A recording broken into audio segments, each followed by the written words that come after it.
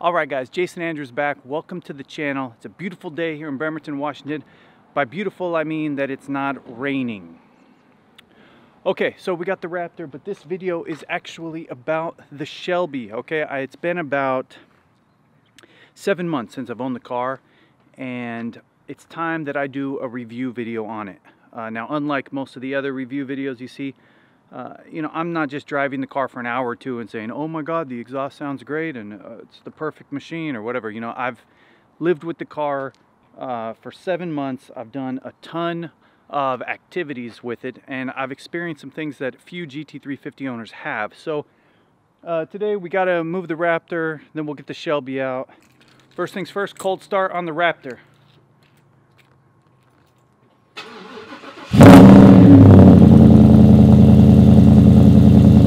Yeah, all right, let's go.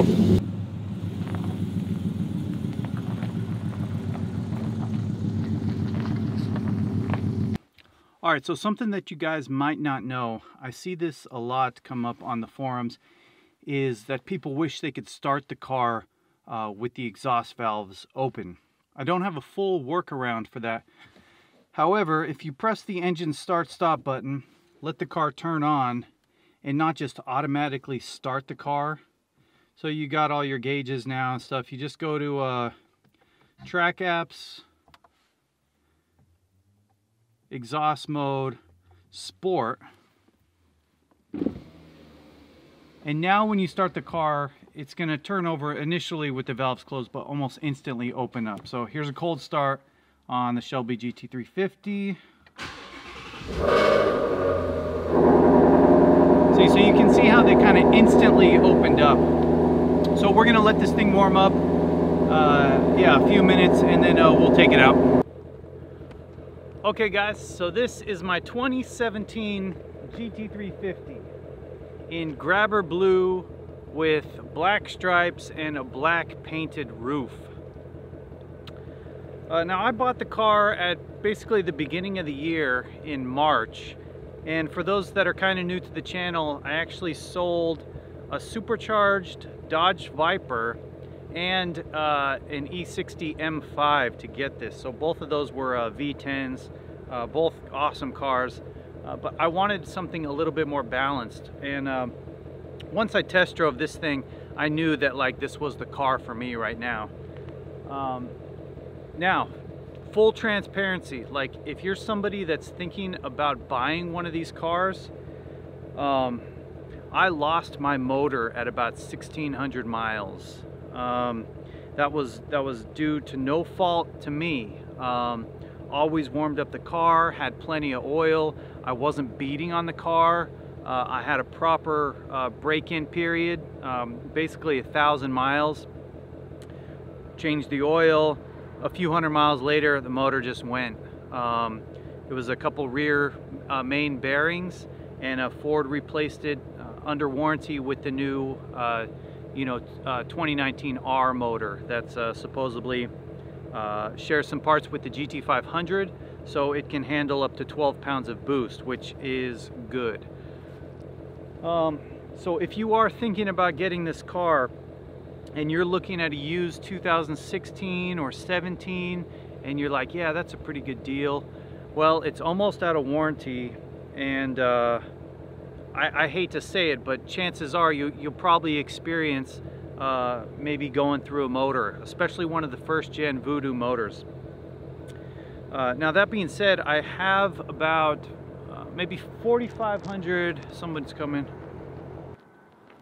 Okay, so I've got about 4,500 miles on the car, and so I lost it at 1,600, so basically almost 3,000 miles, and the car has been perfect, right? It's been through a couple different track days. It's been on some long drives, some spirited, aggressive driving, and I don't have any complaints at all. In fact, the car is like the most fun I've ever had driving a car.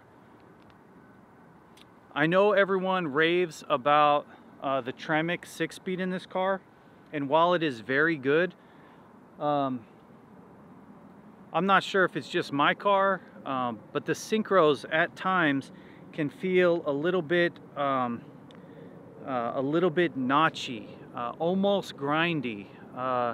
Now this is only under like light driving. Obviously when you're like pushing the car performs perfectly, but under just like calm driving, like maybe trying to save some gas or something like that, like the car doesn't operate like perfectly smooth. So that could just be my car. I was thinking about taking it into the dealer.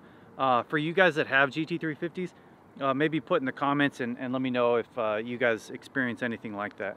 Some things maybe I would have done different. The only thing I can think of, and no, it's not get an R, was I wish I would have got the 8-inch touchscreen Sync 3 unit on there. I just have the 4-inch screen, and while it has a nice backup camera and whatever, everything still works, it's not kind of as fun or as flashy as the big 8-inch screen. I know that Hellhorse Performance makes the upgrade kit. It's like $1,400. So I'm kind of going back and forth with it. If I was still daily driving this car, I would definitely get it. But because I have the Raptor now, there's really not a lot of like reason to get it. You know, the Bluetooth and stuff still syncs fine and whatever, everything works. It's just like a little bit, it'd be nice to have that big screen in there, but that's the only thing. The seats in this thing are some of the most comfortable I have ever been in, especially for like aggressive bolstering. I'm not a big guy, you know, I'm probably around 200 pounds, 5'11", you know, and I fit like really well in those seats. If you were somebody that was like 230, 240 and up, you might have issues sitting in these seats, which is why I think I see a lot of the bigger guys that have you know, the comfort seats or whatever, and they're nice, they're heated and cooled, and I'm sure they're very comfortable. But for like track driving, I couldn't imagine having like those other seats in the car. So if you're someone who is going to be driving aggressively, I would definitely get the Recaros. The brakes on this thing are incredible. You know, my Gen 2 Viper had really bad brakes, which is part of the reason why I sold it. And the M5 had good brakes, but nothing like this. As far as like the balance, feeling how the car, where the car is leaning under braking and stuff, it's great. And I'm nowhere near the driver to really fully articulate how that works. All I know is it feels great, and it's like incredibly like confidence inspiring, pushing the car hard at the limits. And that's the best thing about this car.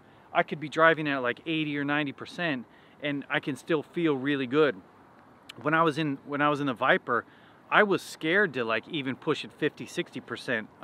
Obviously the Viper had much more torque and power and stuff than this thing, but as far as like all around, I can really like enjoy driving this thing at the limits, which is just huge for me, especially being a manual. Okay, I'm not just jumping in some DCT, letting the computer do all the work.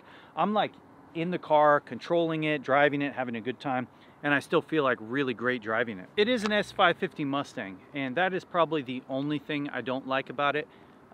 There are a ton of S550 Mustang GTs and stuff around, and while they're really nice and they're cool, I wish this thing was just a little bit more different than those cars. I have a lot of my friends, you know, we have another Grabber Blue, just normal GT, driving around town, and they text me and they're like, hey, I saw you driving. Like, no, I wasn't driving. But this thing looks so similar to the S550 Mustang. I wish it had just a little bit more flair on it, you know, something. The GT500 is kind of going to have that with the big spoiler, more aggressive front end, blah, blah, blah, whatever. But I wish they did just a little bit more with the car. It looks fine. This is not the best looking car of any automobile manufacturer. I get that, whatever. It looks fine. It looks sporty. It definitely turns some heads, but it's not like a showstopper. It's just, you know, for normal people, it's just another Mustang. You know, nobody cares about this car. The color's nice, whatever, and I get some attention for that, but it's just another Mustang. So things I've done to the car. I've had it fully ceramic coated, also the wheels, and I've also had 3M paint protection film done on a lot of the car, okay? I've got the rear quarter panel right here, that's done. I've got half fenders across the hood, and I also have the front done. Now, what's weird about the S550 is that it's got a lot of grooves in it, and see, you can see here, the film is like kind of coming up, and I've already had this redone once before. And see, look here, here's even another nick. You probably can't see it on camera, but there is a lot of curves in it. So if you are going to get this thing expelled or 3M paint protected, just make sure you're going to like a really good dealer here. You know, the shop that's been doing mine, they're nice and they do military discount and they're local, so I like give it a shot. But had I had unlimited money or unlimited like options, I would go with the highest quality place you can, only because this is a very difficult place to put the paint protection film on. Other than that, I did the windows. I have a video about that. I did 20% on the sides and 5% on the little baby window here, 20% on the back too. I feel like if you have an S550 Mustang or Shelby GT350 or whatever, it's kind of like a must, especially with the black roof. Yeah, even just looking at the car, I really wouldn't spec it any other way. Everything is perfect. I see a lot of guys switching wheels, you know, getting a different front splitter, getting a different rear spoiler. But honestly, this thing, it looks fine. It looks great. Yeah,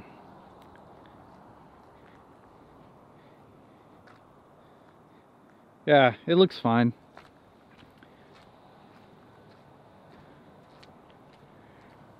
I've been thinking about doing the Corsa X-Pipe resonator delete on the car. But to be honest, anything that I do that's not a Fat House twin turbo 800R kit is basically a waste of money for me. So that just takes me into kind of future plans. The only thing I will do to this car is ship it or drive it to Fat House and do an 800 twin turbo build on it. I've been so impressed with those guys. It's just really expensive for me. You know, I'm in the military. You know, I'm not making, you know, hundreds of thousands of dollars a year. So even just to afford this car and the Raptor, I'm incredibly thankful for.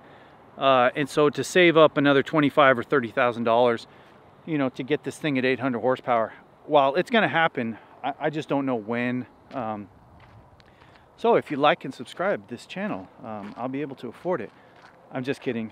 But yeah, so that'll come eventually, and I hope I'm still doing YouTube while when that happens. And if Fat House ever watches my video and they want to sponsor this video, we can totally work that out. Okay, on the side. Yeah, okay, so enough talking. Let's just drive this thing.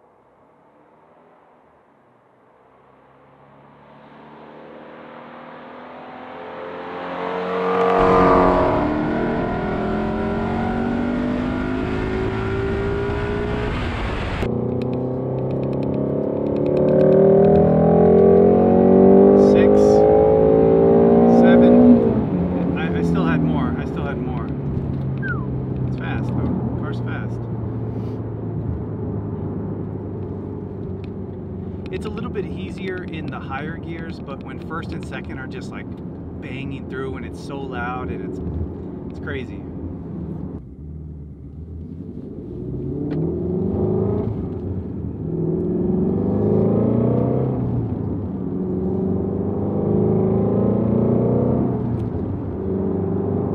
Some other little things that you might notice,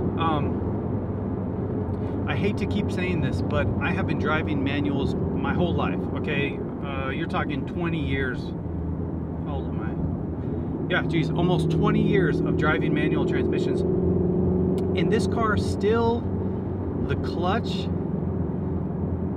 still takes some getting used to. Like every time I get in the car, I almost have to like relearn its engagement points.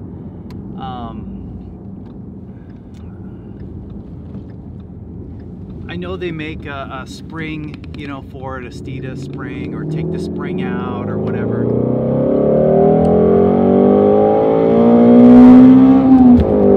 All right, that was 8250, and that was against the law too. 55 though. 65 in a 50.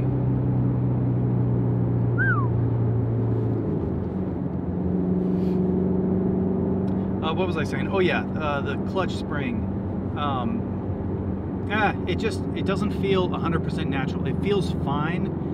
It just takes some getting used to, and because of the different like engagement points that you're not used to, sometimes, like when I'm shifting, there's like, how can I explain it? Gas pedal, you know, clutch. There's like such a delay that you might have a tendency to over rev, because when you go to shift and you put the clutch in and you pull the gas out, and when you reverse that, the clutch might still be engaged like a little bit, and I've had times where it like over revs just a touch because of that engagement point. I'm not saying people are losing motors over that, but if you're taking the car to 8250 and thinking that like the clutch is just going to engage however you want it to, that's not exactly the case, and you might actually push it like deep into the red because of something like that. So whatever, all I'm saying is just be extra careful when you're driving and you're getting used to that clutch.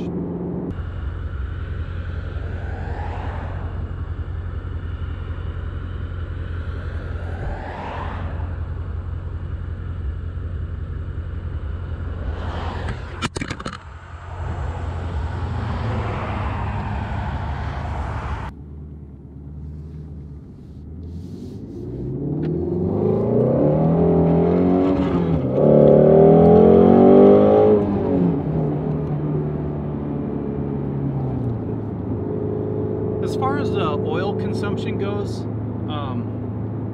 I haven't had any. Again, I probably lost my first motor too soon to really tell. But the Gen 2 Voodoo for me has been working absolutely perfect. So again, I'd be scared of the Gen 1s. I wouldn't be as scared of the Gen 2s. Although I have heard one or two people's motor going, but it's not nearly as common on the Gen 2s. And you have to remember, these things are hand built, and I know Ford has done some, how do you say, quality control, and I think now they're only having one person completely assemble the engine. So if you look at the Gen 1 motors, on the signature plate, there'll be 2 signatures. But now they're just moving to one person. So I think that gives that one person a little bit more focus. Okay, I know this has been done. I know this has been torqued down, blah, blah, blah, whatever. So now it's only one person building these motors. Up here in Bremerton, we're about to go into winter, which was kind of the driving force of why I bought the Ford Raptor. So stay tuned for some videos on that for sure.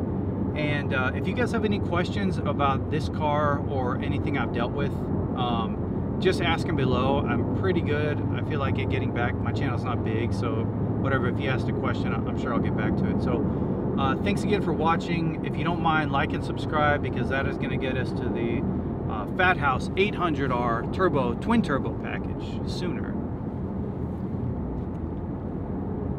I'm at the local racetrack, and the Porsche guys have reserved the track to do autocross. I wonder if they just let me jump in. Probably not. Probably not. Okay, thanks so much for watching. I'll see you guys in the next episode. And I lost the GoPro. Chances we find it? What do you guys think? Uh-oh. Okay. I didn't drive too far. Did not drive too far. It's black. Put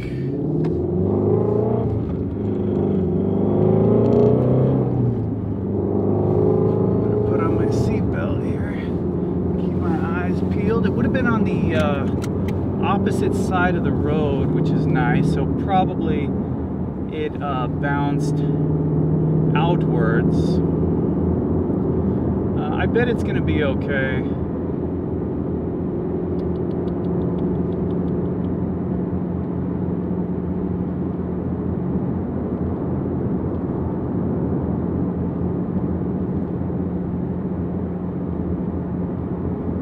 had probably bounced and fell off the side of the road. I might have to walk the road. It's probably about a mile or two stretch that it could have fallen off. I had just moved it actually.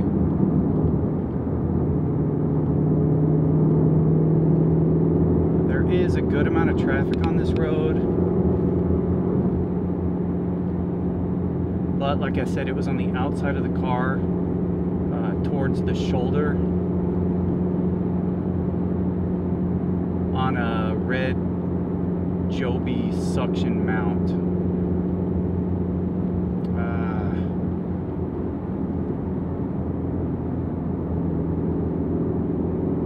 How annoying is that?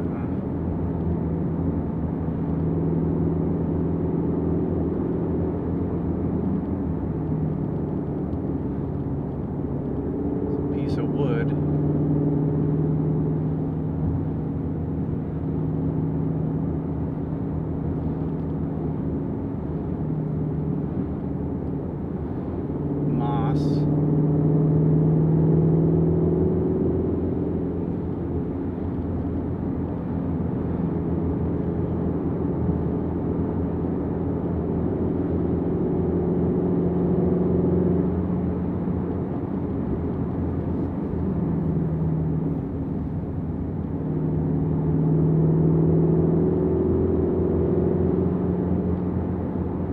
Maybe it fell off like right at the beginning when I did that pull.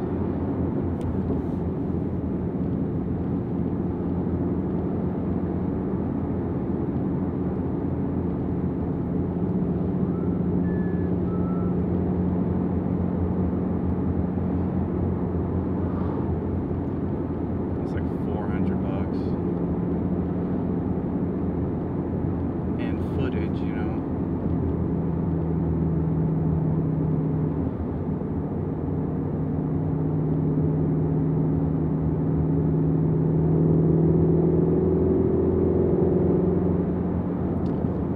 Real surprised if someone like picked it up in just 5 minutes.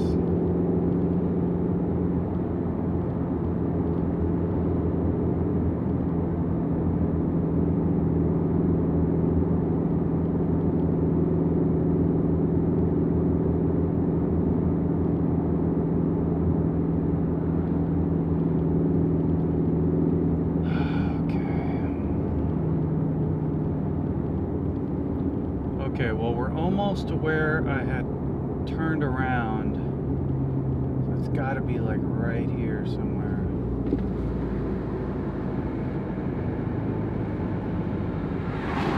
I don't see it. Ah, I see it. Ah, it never even made it. You gotta be kidding me. Never even made it. Look at this. Ugh.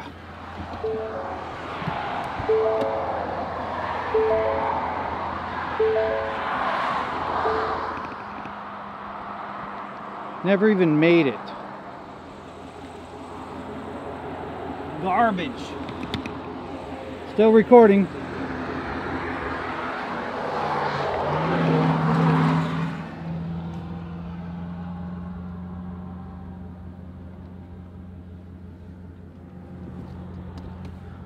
Okay, thanks so much for watching. We got the GoPro, thankfully. So yeah, okay, cool. I'll check you guys in the next episode. Peace.